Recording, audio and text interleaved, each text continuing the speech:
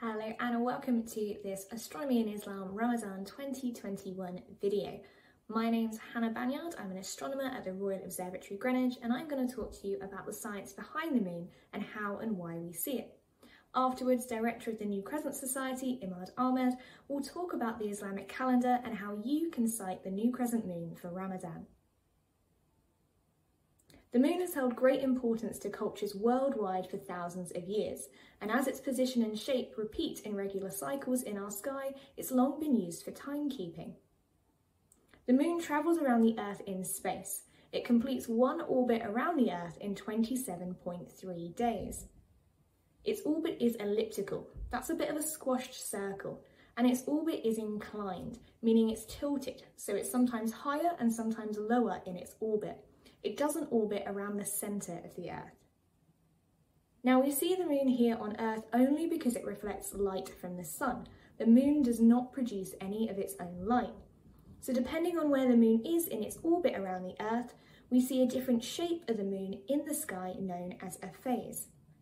As the moon orbits around our planet, different portions of the surface will be lit up as the moon reflects more or less sunlight. There are 8 phases of the moon, beginning with the new moon, where the side of the moon that is facing towards the Earth is not being lit up by the sun at all. The phase of the moon then moves on to a waxing crescent, where the first portion of the surface is lit by the sun and can be seen from Earth. Then the phases continue to first quarter, waxing gibbous, and then full moon, where the entire face of the moon seen from the Earth is fully lit by the sun. Then the phases begin to get smaller with a waning gibbous, last quarter, waning crescent, and then the cycle begins again with a new moon. Now it takes 29.5 days for us to see the same phase of the moon in the sky again. Now that's a bit longer than the time it takes for the moon to complete one orbit. This is because the Earth is also moving in space around the sun, so it takes a little bit longer for the sun, Earth and moon to be aligned again to give us the same phase. In Islam, months end at the new moon and begin at the sighting of the new crescent. This is the first time the moon can be seen after the new moon phase. The new crescent cannot be seen immediately after the new moon. There are certain criteria needed for it to be visible. Firstly, the sun must be below the horizon. This is because it needs to be dark enough for the small slither of the moon to be visible. Next, the moon needs to be above the horizon so we can see it. And finally, the moon and the sun need to be far enough apart in the sky. This is known as the Danjan limit, which says the sun and moon need to be separated by around 5 to 7 degrees. That's about the same width as your 3 fingers held out at arm's length. In the northern hemisphere, in places like the UK, the new crescent will appear as a backward C shape. But on the other side of the world, in the southern hemisphere, it will appear the other way round as a C shape. The new crescent visibility varies worldwide, just as sunset and sunrise times do, so not everyone will be able to see it at the same time or even on the same day. The new crescent moon this month will signal the start of Ramadan, and here is Imad to tell you more. Thank you so much, Hannah, for that great explanation. My name's Imad Ahmed. I'm the director of New Crescent Society, and we're an organisation who work with the Royal Observatory to celebrate the incredible relationship between astronomy and Islam. I'm now going to go through 3 things with you. Firstly, I'm going to give you a background to the Islamic calendar. Secondly, I'm going to show you how we can use science to accurately predict when Ramadan will begin. And thirdly, I'm going to practically show you how you can sight the moon for Ramadan this year. The Islamic calendar is a lunar visibility calendar. That means the length of a month roughly corresponds to how long it takes for the moon to complete all of its phases. Now, as we've heard from Hannah, that's about 29.5 days.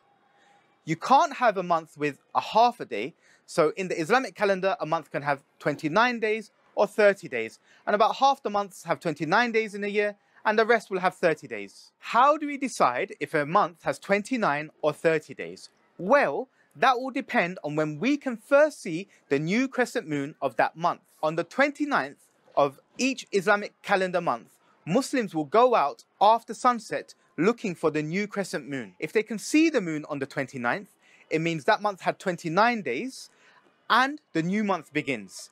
If we cannot see the new crescent moon, it means that month had 30 days. And that's why, for example, some years Ramadan has 29 days, but in other years Ramadan has 30 days. This means if we want to use our scientific data to accurately predict when Ramadan will begin, all we have to do is go to the 29th of the month before Ramadan and see if the moon is visible or not. If we can see the moon on that day, it means Ramadan will begin. And if we cannot see the moon, then we add and wait an additional day. So let's take a look at the data. This is a predicted moon visibility map for the 29th of this Islamic month called Sha'ban, which will fall on Monday, the 12th of April.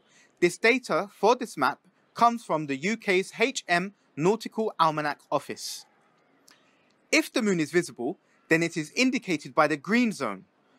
As you can see, according to this map, the moon will not be visible in the UK, and actually, nor will the moon be visible in any of our neighbouring countries in Europe or even in Africa.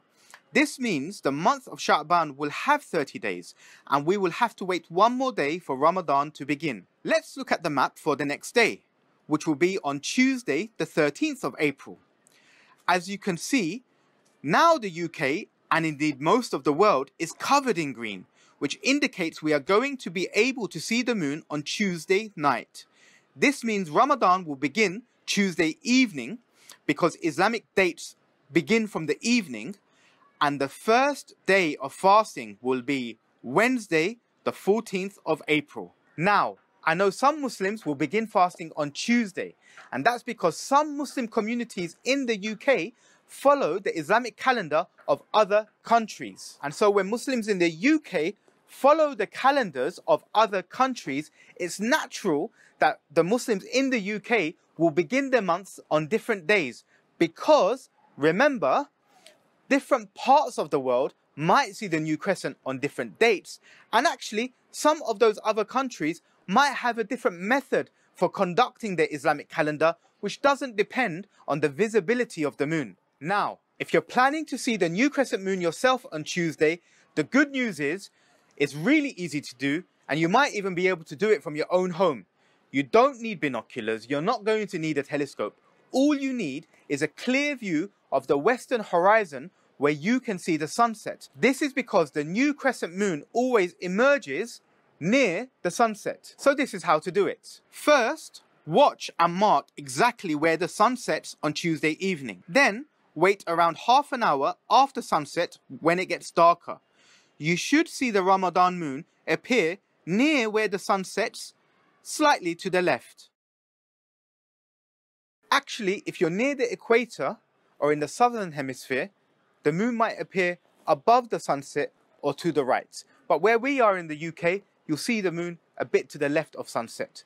Wherever you are in the world is somewhere near the sunset. Good luck sighting wherever you are, and when you do see the moon for Ramadan, Ramadan Mubarak from the New Crescent Society and the Royal Observatory, Greenwich.